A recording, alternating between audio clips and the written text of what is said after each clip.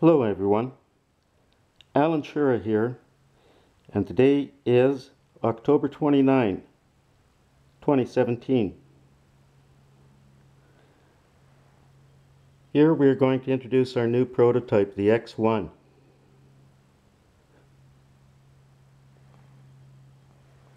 It's a little bigger and it has more power than the first prototype, and it's a bit of a scale up. Let's take a look at the engines.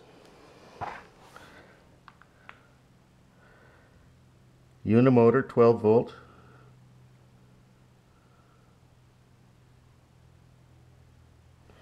And the other one is brand new, unused anyway.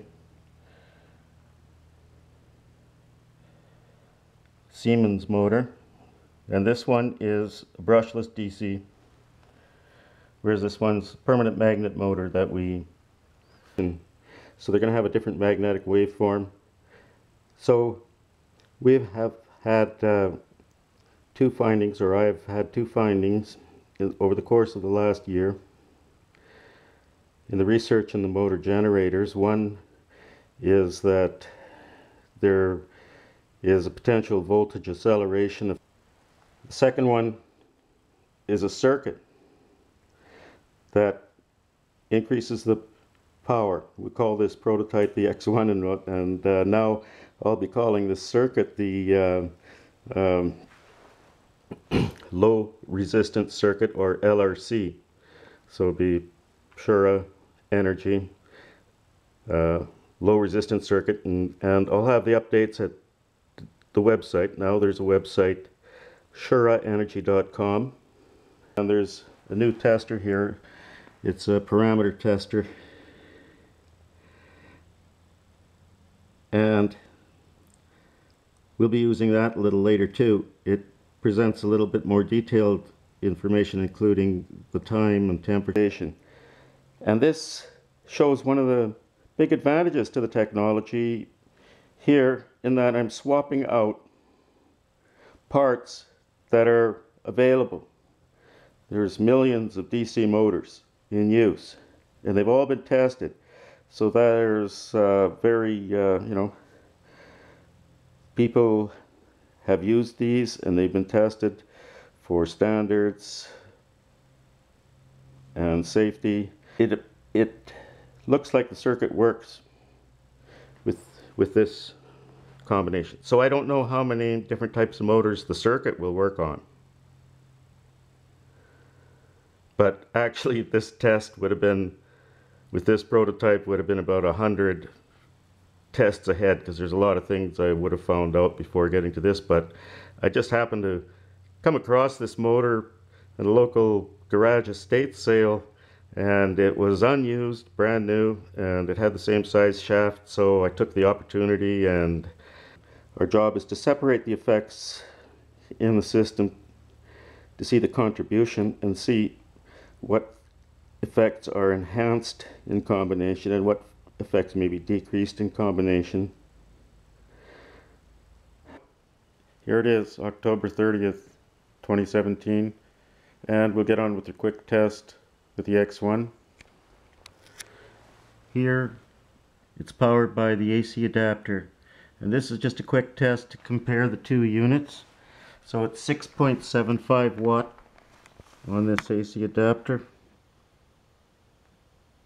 Anyway, so it's got, we'll start it up in the normal way. Okay, it's connected now.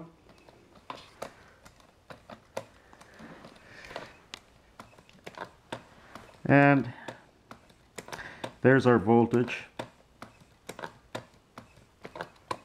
It is turning. It did have this turn.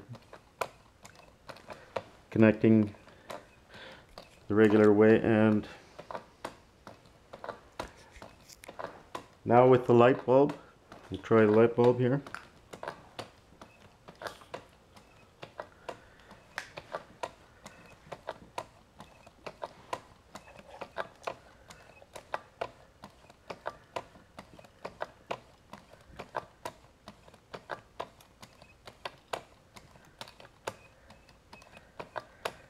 Using the light bulb,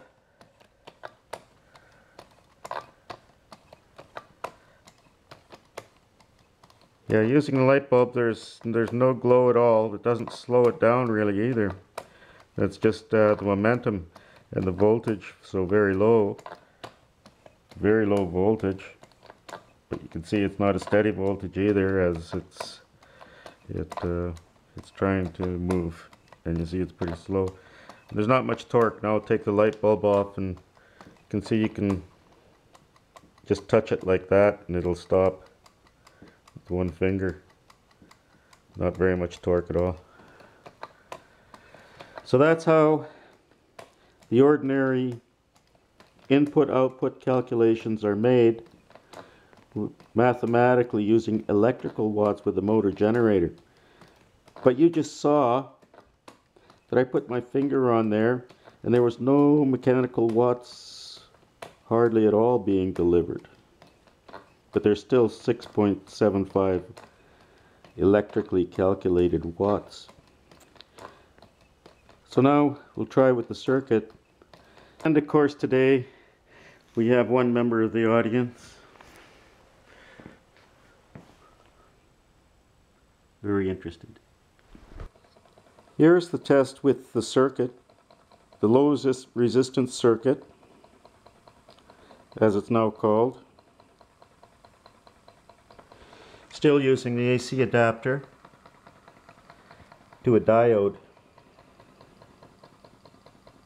which I don't really know if we need for this particular test, but it's a 6 amp diode.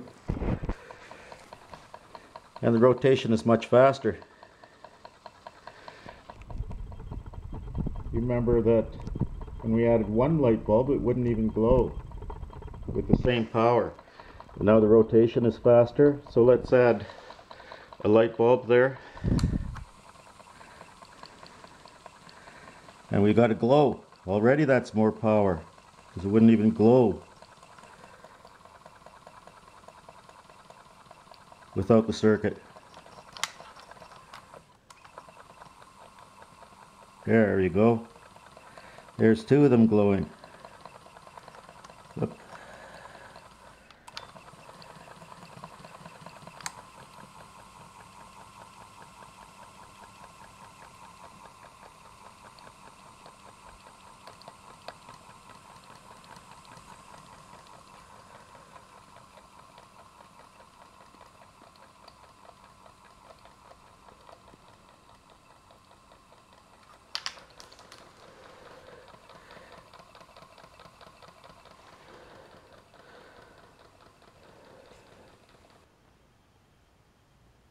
Yes, well, what we have learned then is that electrical watts and physical mechanical watts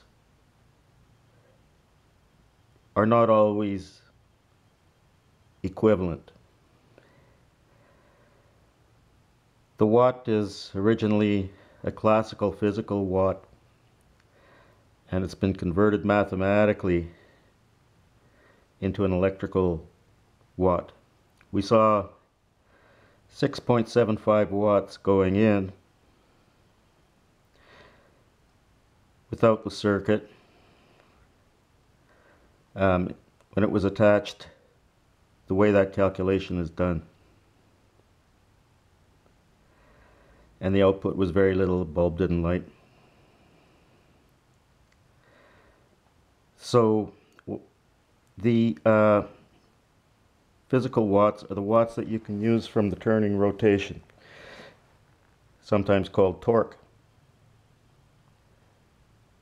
We have to use our electricity for something, for heat, for light, or mechanical power, are the 3 main uses. So mechanical watts for mechanical power, if you were trying to turn a pump or a car or something of that nature, where you're actually using the power as its end result. Mechanical watt. Not always equivalent to the electrical watt we have seen, but if you take that formula, it does not add up to the output because the output should be less. But you saw that with the circuit we had an output that was higher.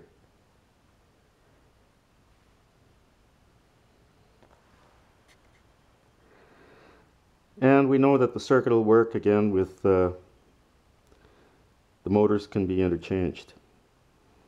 Check out the Indiegogo campaign, contribute if you can, what you can, and spread the word on social media.